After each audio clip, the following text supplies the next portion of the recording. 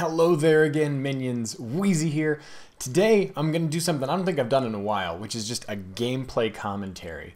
About a week ago, when I was ranking up the CX-9 in Modern Warfare after I unlocked it, I got in a game with an entire team that was using some really annoying tactics, but it ended up being, they were not good, but they were annoying, and I thought that in addition to the gameplay being interesting and me doing rather well, I thought it would be instructive to talk about what they were doing and the way that I decided to counter it in order to have a good game instead of a game where I could have been probably raging the entire time. So I think this is going to be a good one. Stick around and let's take a look and talk about it.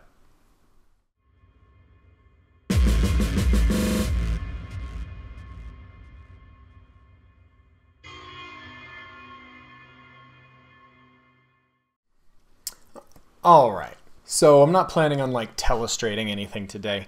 I'm just going to play the gameplay. I don't think I'm going to rewind either, but I've got it kind of set up so I can if I want to. What I was going to show first is the kind of class setup I'm using.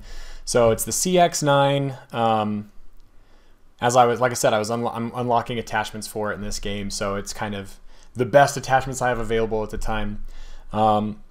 I recently switched this out. I was using the Akimbo Psychovs, which is basically a joke. It's basically like having a secondary shotgun that kind of shotguns for 10 or 15 seconds. But that's kind of a joke sidearm. I was completing a mission challenge for getting health regen with the stim. Otherwise, I would normally be using Quick Fix for the perk 1. Ghost is pretty much always my perk 2, and then I'm using Spotter. Perk 3's kind of got some flexibility to it. Just in general this day, I had switched over to using Spotter because I was running into more equipment than usual. As it turns out in this match, there was even more equipment than I've ever seen in a match before. So Spotter ended up being super useful.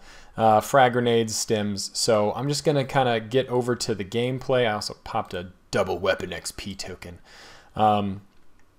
But yeah, we're just gonna get rolling on this and kind of talk through it. So the reason I wanted to share this particular gameplay wasn't to show off the fact that I got a decent KD or score, which I ended up doing, but it's because I came up against a team that was using really fucking irritating tactics, and so I wanted to share that the way that I adapted to those tactics to still do well, because what they're doing was irritating. These weren't particularly good players, but they were decently well coordinated. I think you'll see what I mean as we get going. So this is a kill confirmed game, and then so kind of just talk you through it kind of as I experienced it, because just starting out, it's just a normal kill confirmed game. So I'm using the edge of the map, go to my Wheezy's War College map movement, looking for teammates. This was kind of my first clue. There was a guy already sitting up there in the corner, and when I walked around the corner, oblivious to the fact that he was there, he didn't really respond. So immediately, I've got a clue that at least one of the players on their team was sitting in a corner and wasn't very responsive. So I'm pushing through here. I see equipment set up. So there's a Claymore there, a Bouncing Betty there. And in this map especially, with the upstairs room here, people love to sit up there and camp and defend it. So there's another Bouncing Betty, another Claymore. So already I'm seeing more equipment than I see in a normal match. There's just a ton of it. So I'm kind of like keeping these things in mind as I'm just cycling through the map using my normal map movement. I'm still playing a typical kind of kill confirmed Slayer kind of gameplay now. We kind of end up in this kind of hornet's nest where their team is just buckled in back here, and they're using a lot of equipment. Like there's stun grenades and flash grenades. Well, not stun grenades, I guess. There's mostly flash grenades. There were quite a bit of flash grenades in this match. And just so you guys know, whenever there's I get flashed or stunned, typically my reaction is try to remember where I'm located, try to move behind cover based on memory, go prone, and if I'm not topped up on ammo, reload, because there's not much you can do when you're blind. So there was kind of this stand up in this room and everybody was fighting outside that door. So I decided to back up and do a flank. So I'm kind of watching this flank here and trying to get them from the side. And just figure out where there's movement. So I noticed that my team is kind of gone now, so they could kind of come from any direction. So I move back out here, run out of ammo for my CX-9, and I've got these Psychovs, which are just 160 rounds of hip fire madness. So I've got to close the distance to this riot shield guy. I get flashed again. I very nearly get the kill on that, but man, I'm getting the impression already that this is gonna be a weird team, especially when you see a guy using the Kruger skin and a riot shield. Like,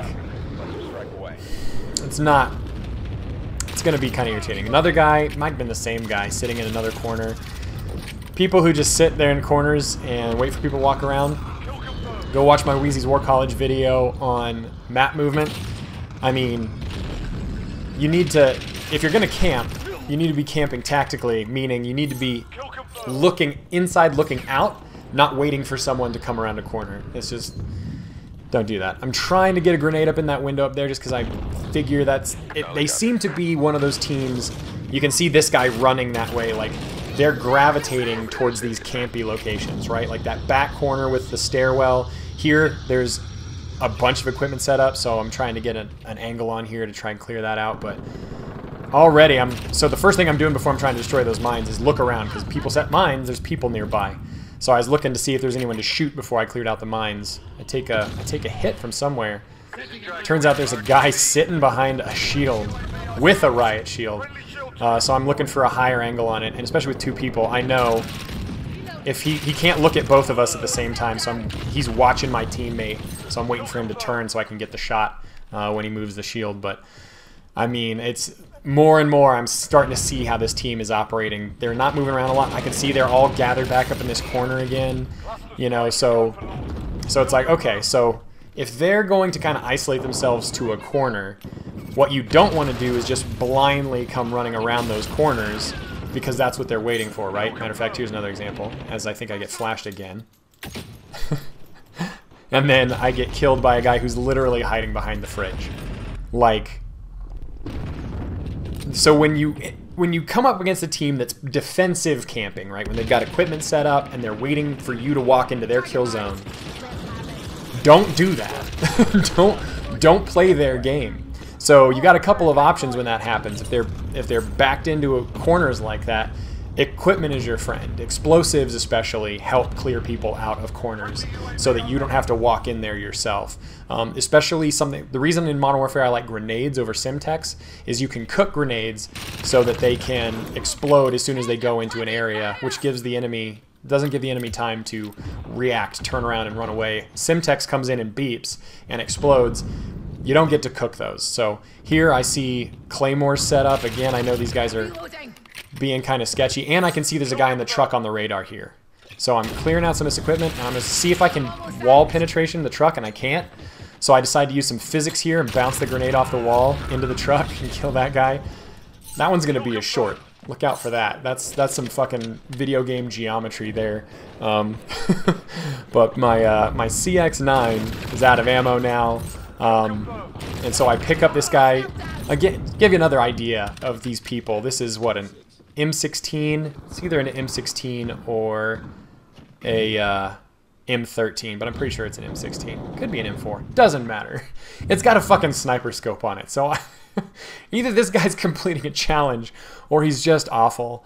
So I'm using somebody else's gun, and it's not a great one, but you know, it's what you got to do when you run out of ammo. So yeah, I'm not pushing through this equipment. I'm trying to keep it marked for my team. That's a cool thing about Spotter. It doesn't just let you see it like Engineer in Cold War. It lets you spot it for your team so they don't just walk into it. I checked that fridge. Fool me once. Fool me once. Shame on you. That fucking riot shield guy again. I'm just trying to decide whether or not I want to jump out and chase, but I decide no, I'd rather just check and see if someone's flanking. This thing has a scope on it, so I need kind of a longer range engagement anyway. But I also don't want to sit up here. So like, some people like this area because it's campy and defendy. I hate that because I don't want to be trapped in a corner. Even though I might have an advantageous position, I might want to use it for a kill or two. But if you stay up there, people will come back for you. And since your routes of escape are limited, you don't have much of an option. So I don't like getting myself pinned down like that. So moving on through the map here now, I'm trying to find... They're not in that corner anymore, right? I locked down this corner. Okay, well, these campers who are fighting for this corner are now somewhere else. So we got to go find where they are. As it turns out, spoiler alert, they moved to the other campy spot on this map, which is the room upstairs on the other side. So you can see my team is kind of moving across the map in that direction now, towards where we're trying to figure out where the enemy is. So this is not a close-range weapon, so I'm having to move more tactically than I might otherwise, especially with the CX-9, where I can kind of come around corners when fights. But look at all of this. Look at this. There's like, what, 2 claymores, 3 bouncing betties, an equipment box. Like, oh my god. So, and most of them are behind cover, so I can't like clear them out directly. I call in my cluster strike for 2 reasons. One, to try and clear some of the equipment, but also if anyone's coming in or out of that room, the cluster can kill them. But now I know, okay, they're up there. I can't run up there because they've got these explosives I can't clear out. I don't have a frag grenade anymore. I already used it. You know, so otherwise I would clear out this stuff with a frag grenade, but I can't do that. So now I'm trying to see if I can get an angle on the window from the other side as I see that guy walking by as I'm trying to clear that claymore, or that bouncing Betty. So I've got to see if I can safely get to an angle where I can shoot up into the window where they're almost certainly camping, right? So I have to be careful down here whether there's going to be people back there. And then now those shots, I'm worried someone's down below me, or down at the bottom with me, but in reality that's the people up in the window. So so now I'm looking for a safe angle for that window. And they've got another shield set up there. He's got his riot shield. These people, I just don't beat these people. Just don't beat these people.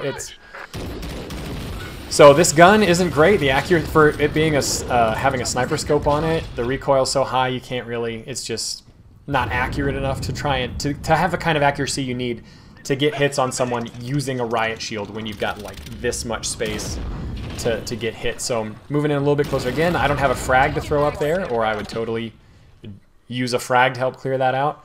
Yeah, I'm trying to decide what I want to do because I can't really attack him through that window with this gun. So I decide that I'm going to let the people in that room stay. And I'm going to kill anyone that tries to get back to it. Plus the game's almost over, 30 seconds, 72 kills, so now I'm also waiting to get my support chopper. So I need one more kill for my support chopper. I know someone's going to be running back up to that room. Hey, there you are. So I get that support chopper, call it in before the game ends, and now I'm just waiting for more people to show up. I decide I want to go grab the tag so that we can end this match. But then there's 2 guys here, get one.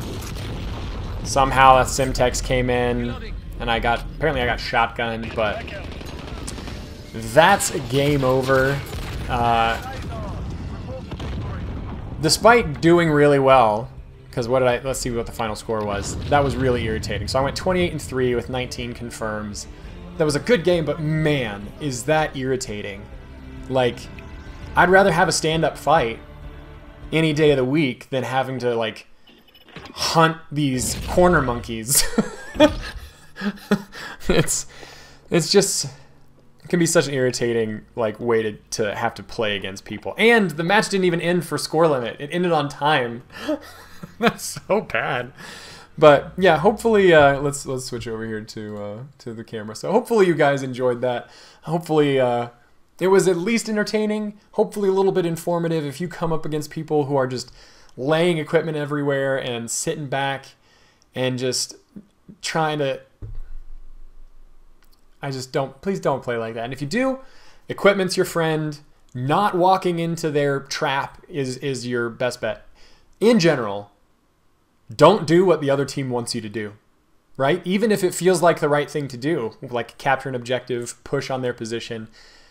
If they want you to do it, don't fucking do it. It's a trap. See you in the next one, minions. Bye.